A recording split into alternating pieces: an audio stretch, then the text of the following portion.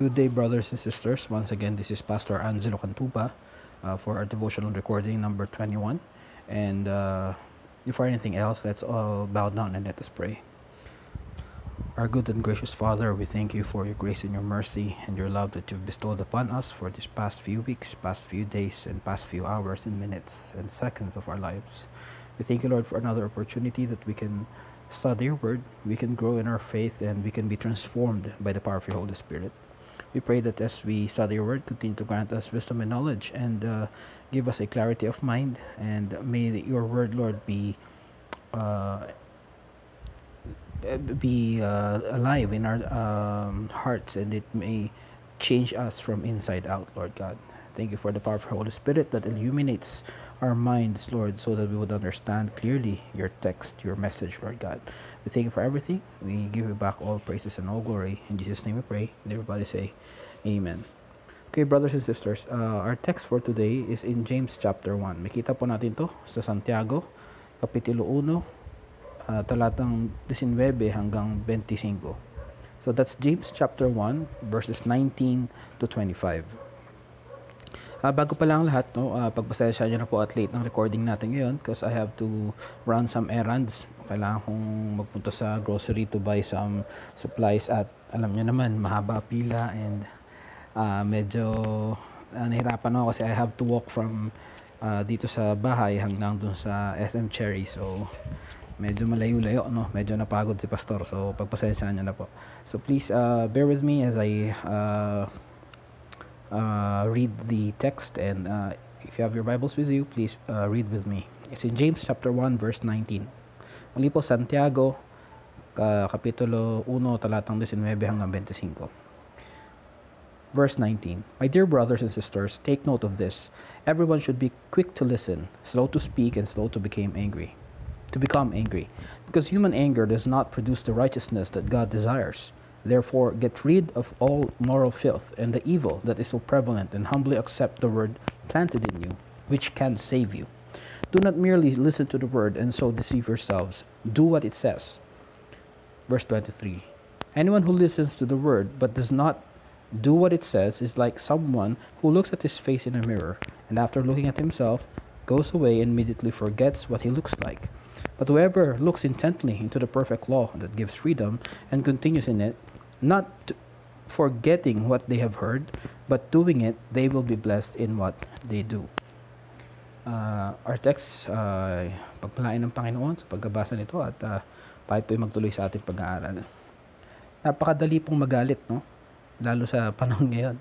Dumarating na tayo sa mga dulo ng ating PC pagkat karamihan sa atin ay nababagot na dahil sa enhanced community quarantine or yung lockdown.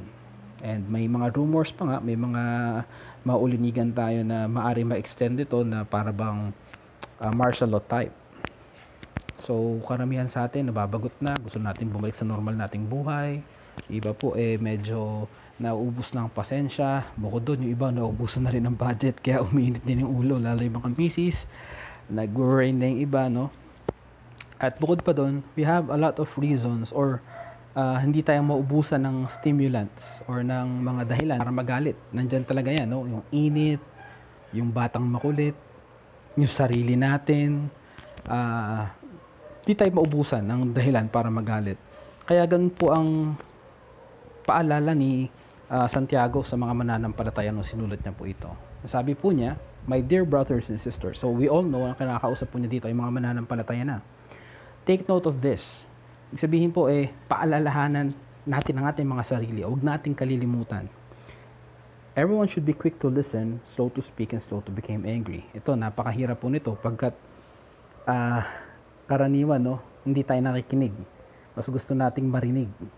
At it takes discipline, it takes maturity, especially in our faith sa ating Christian walk, para mas matuto tayong makinig kaysa magsalita.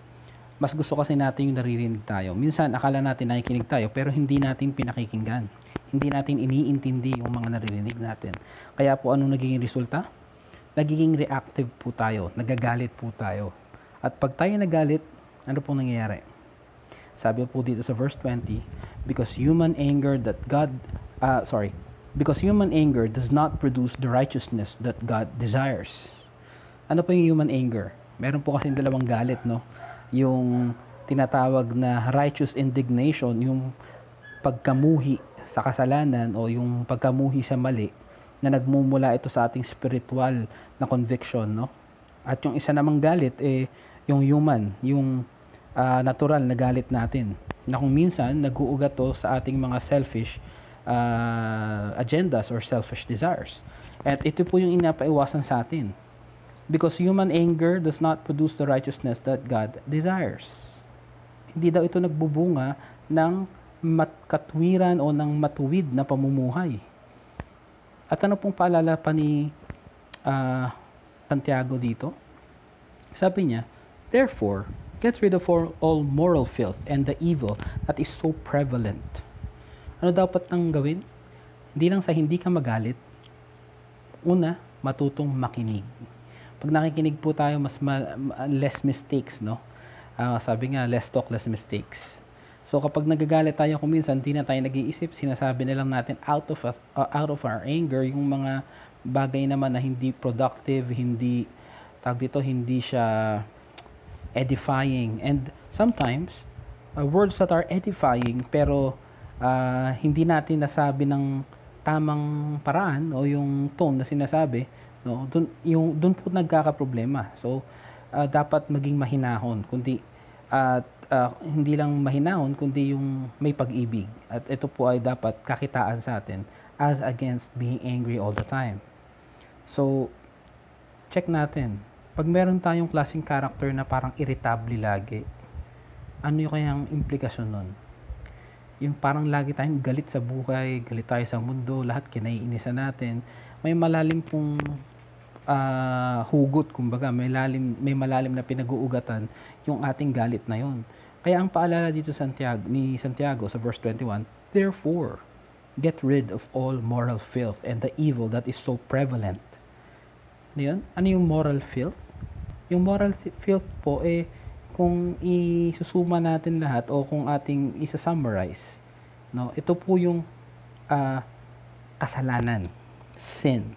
But it's not only sin na yung paborito natin o yung mga bagay na kasalanan ginagawa natin na parang na-highlight. For example, the sin of lust, the sin of anger, yung mga sin na yan, sin of covetousness, yung mga ganong klaseng kasalanan na kumbaga, eskandaloso kumbaga, at madalas ito yung akala nating mabigat na kasalanan lamang.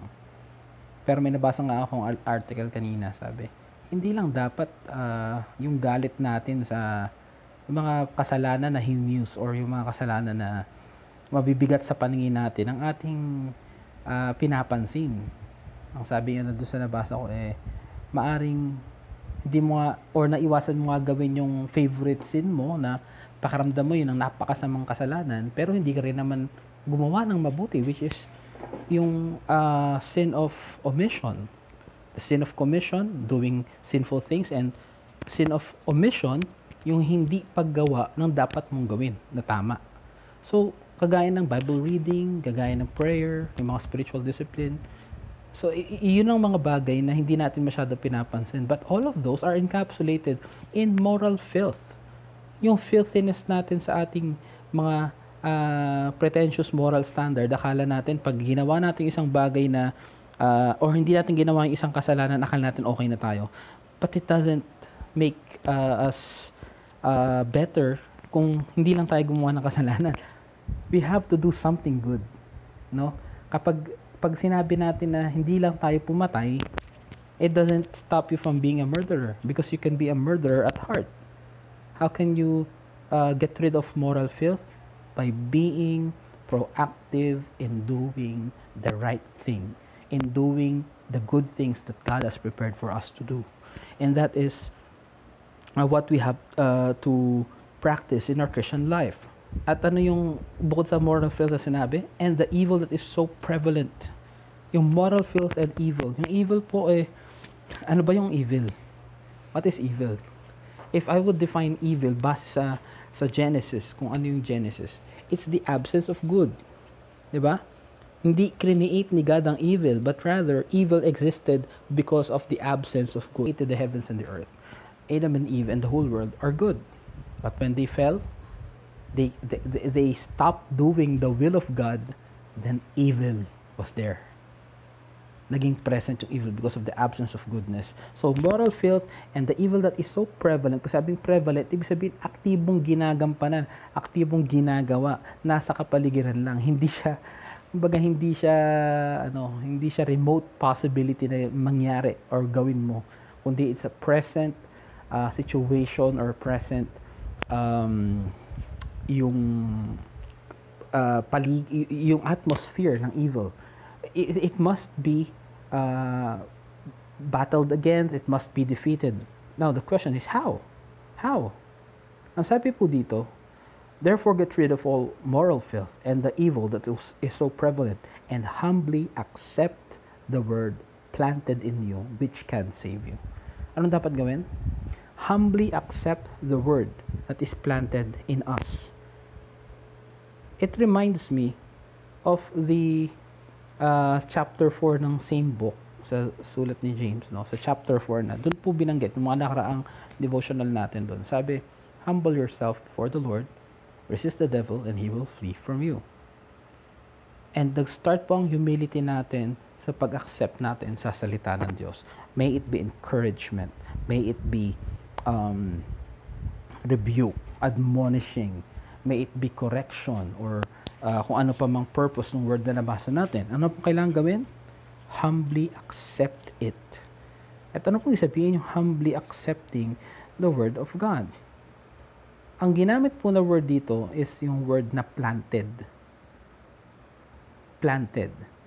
So, nandoon na, nailagay na ang salita ng Diyos sa atin bilang mananampalataya. Kagaya sabi ni Pablo sa mga naunang kabasa nito, the word is already planted in you. Bakit? Day in and day out, nandiyan ang devotion, nandiyan ang preaching every weekend, nandiyan ang personal devotion. I pray na nag-personal devotion tayo. Nandiyan ang mga pag-aaral natin, nandiyan yung salita ng Diyos. Nakaplant na sa puso natin. But sometimes, dumarating yung pagkakataon that we are prideful.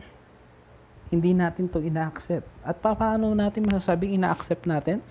Paano natin papakita that we are accepting the word of God? Sabi po dito, sa verse 22, do not merely listen to the word and so deceive yourselves. Do what it says. And that's what it means to accept it by putting the words of God into practice. Hindi po yung, sige, tanggap ko naman. Ano pong ibig sabihin dito ng pagtanggap? Ito po yung pagsasabuhay ng salita ng Diyos. And I remember in Matthew 7, sabi doon, ang totoong disipulo ni Kristo ay hindi lamang yung tagapakinig o yung nakikinig ng salita ng Diyos, ngunit kung sino yung mga sumasabuhay ng kanyang salita. At ano pong implikasyon nito? When we humble ourselves and accept the word of God and put it into practice, sabi, this is the word planted in us that can save us, which can save you. Ito pong ginamit na word dito ngayon. Teka, akala ko pa, pastor, ligtas na itong mga to. Akala ko ba sila ay mga Kristiyano na ang sinilatan dito? At kung ito mag-apply sa buhay natin, Kristiyano na tayo, ba't pa kailangan natin ma-save? We have to remember, there are two types of salvation. The temporal at yung eternal. Ano yung temporal? Pag sinabi natin, you've been saved by the bell, kung ikaw ay buksingero, hindi ka namatay, hindi ka na nagkaroon ng eternal life. Pero sa particular context ng boxing, imbis na ma-knockout ka or binibilangan ka na ng referee, but you've been saved by the bell. In that way, pinakikita na merong temporal salvation na tinatawag. Na ito po ay papaliwanag natin kung babalik tayo sa original text. So, I would like you to bear with me as I explain yung word po na ginamit dito in Greek. Ginamit po na word na save. Hindi po siya one word lang, kundi ang ginamit po ay to save. To save. At ang translation po, ang pagkakabigas po niya is sodetso. Sodetso. So again, I'm sorry kung hindi ganun ka-fluent yung Greek ko. I'm still studying it. Pero gusto ko lang makita natin dito yung implikasyon nito. So by definition, the word save uh, it means to rescue, to heal, to preserve. So hindi ibig sabihin na to save, ibig sabihin ito yung nagme-maintain ng, kumbaga ito yung magliligtas sa atin eternally. Hindi. We have already, if we are already born again Christians, we are already in Christ, we are eternally saved. Kaya sinabi po sa John 3:16, for God so loved the world that He gave His only begotten Son, that whoever believes in Him will not perish, but have an everlasting life. They will not perish. We will not perish. Nandun na yun. Ligtas na tayo. So what kind of salvation are we talking about here? The salvation that preserves us. The salvation that rescues us, that heals us. So ito po yung pagkakagamit dito na ang dami nating mga pagkakataong pwedeng mapahamak. But by humbling ourselves under the Word of God, under the authority of Scriptures, and accepting it in humility and putting it into practice, it saves us from a lot of heartaches. It saves us from a lot of trouble, pain, yung mga kapahamakan. Naliligtas tayo sa mga bagay na ito. Parang yung magulang mo nung sinabi na huwag kang maglaro sa kalsada. Kung nakinig ka sa nanay mo, ano nangyari sa'yo? Na-save ka. Bakit? Kasi hindi ka nasagasaan.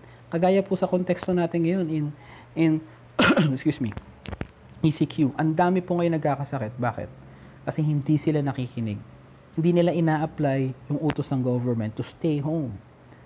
So, hindi sila, imbis na maligtas sila sa kapahamakan, napapahamak sila. So, that's the context of this salvation na tinutukoy dito. So, it can save us from a lot of trouble, pain, hardship. But this is not talking about yung eternal life. Kasi may eternal life na nga. Mga kapatid na nga ang turing, ang mga kapatid na lalaki, kababaihan na nga ang turing ni Santiago sa mga sinulatan niya at maging tayo. So, ano pong sabi sa verse 22? Do not merely listen to the word and so deceive yourselves. Do what it says. Do what it says. Now, itong susunod mga verses, mula 22 to 25, i-define dito kung ano nangyayari kapag nakikinig at hindi nakikinig. Kapag nakinig at in-apply yung salita ng Diyos. So, sa verse 23 sabi, anyone who listens to the word but does not do what it says is like someone who looks at his face in a mirror and after looking at himself goes away and immediately forgets what he looks like. At kung sabi, kung sino pa yung nakinig ngunit hindi sinagawa ang kautusan na binigay ng salita ng Diyos, para siyang nagsalamin at nakita niya sarili sa salamin at umalis na lang siya without fixing his face, without cleaning up. So the Word of God reveals us yung moral filth, yung kasalanan na dapat nating address sa buhay natin. Nire-reveal yan ng salita ng Diyos, the law of God. But you have to do something. You have to make sure that if we face the reality, the truth of God's Word, examine natin sarili natin at kung anong kailangan nating baguhin, kailangan nating adjust, gawin natin. In verse 25 sabi, but whoever looks intently to the perfect law that gives freedom and continues in it, not forgetting what they have heard but doing it, they will be blessed in what they do. Kung sino daw po yung nakinig at sinagawa, at hindi lang nakinig at sinagawa, ang ganda po ng word na ginamit dito. But whoever looks intently into the perfect law that gives freedom and continues in it, yung meron kang pagsusuri sa salita ng Diyos at di mo na siya sinuri, nagpatuloy ka sa pamumuhay at sa pag-aaral ng salita ng Diyos. Ano daw pong bunga? Pag hindi natin kinalimutan, bagkus sinabuhay natin ang katuruan ng salita ng Diyos, we will be blessed in all that we do. Nandiyan ang pagpapala ng Panginoon. Nandiyan ang kanyang pakikipisan sa atin, pagbabantay sa atin, pag-aaruga sa atin. Bakit po? Kasi kapag hindi ka sumunod sa sinabi ng salita ng Diyos, mapapahama ka talaga literal. Mapapahama ka. At dalawa lang yan. Kung ikaw ay anak ng Diyos at sumusunod ka, at kung minsan ikay nagkakamali, nagkakasala ka, tumataliwas ka sa utos ng Panginoon, hindi mo sinusunod, anong mangyari? Pag tayo anak ng Diyos, tayo didisiplinahin. Didisiplinahin tayo ng Panginoon. And kung minsan dumarating yung punto na hindi tayo nakikinig, yung nangyari, napapahamak tayo. May consequence yung sin. Kaya nga marami tayong mga kasalanan na nagbunga dahil hindi tayo nakinig. Kaya nung kailangan, makinig at isagawa. at mag-submit sa salita ng Diyos with humility. Now, dun muna natin tatapusin at gusto kong pag-aralan nyo to. Tignan natin kung ano yung implikasyon nito lalo sa ating buhay. Na ang lahat nagsisimula yan sa pagpapakababa natin sa salita ng Diyos. Pagpapasakop na ng salita ng Diyos na huwag nating isipin na alam na natin lahat. Huwag nating bigyan ng attitude kumbaga ang salita ng Diyos na para bang hindi ito importante sa atin. Para bang wala nang effect sa atin ito. Hindi ito kumbaga parang suggestion lang ang salita ng Diyos. Hindi po. Ang salita ng Diyos is not merely a suggestion, but rather it's the law. Pag batas, pag binali mo, may consequence. So you have to obey the law of God. Now, we are obeying the law of God with delight. Ibig sabihin, may kasayahan, may kagalakan. Because we're doing it not to be saved, but rather because we are already free. Sabi po dito, the perfect law that gives freedom. Yung perfect na batas ng Panginoon na binibigyan tayo ng kalayaan. Kalayaan na mamuhay na parang hindi Kristiyano. Hindi po. Kalayaan para mamuhay ng may kabanalan. So we do the things that the law requires, or yung sinasabi ng salita ng Diyos, sinusunod natin, hindi para maligtas. Ngunit dahil tayo ligtas na, dapat mamuhay tayo bilang ligtas. Ulitin ko po yung analogy ko kahapon. Kung ikaw ay tupa, wag ka magpakakambing. Kung ikaw ay tao, wag magpakahayop. Ibig sabihin kung ano ang pagkaka-create na sa atin, yung sinabi ng salita ng Diyos na whoever is in Christ is a new creation, the old is gone, the new has come. Let's put that into practice. Tayo ay binago na ng Panginoon. Therefore, mamuhay tayo bilang mga bagong nilalang. God bless you all, and I pray na may napulot tayong aral ngayon at pagpatuloy natin pag-aaral natin sa mga salita ng Diyos. Tayo po'y manalangin. Aming Ama, maraming pong salamat sa iyong biyaya sa amin. Salamat, Panginoon, sa iyong pag-ibig na patuloy kaming pinaalalahanan ng iyong salita na mamuhay ng may kabanalan at mamuhay, Lord God, ng may kababaang loob at submission sa iyong salita. I pray that you help us, Lord God, to have this love for your word and submission, and to be quick to listen, slow to speak, and slow to become angry. Thank you, Father, for your grace and your mercy. This we ask in your most precious name we pray. Amen and amen. God bless you, brothers and sisters. And again, watch out for the new episode of In Your Face. Meron po tayong bagong topic ngayon at hopefully ma-upload tonight, and napakaganda po ng topic na ito. So God bless you all.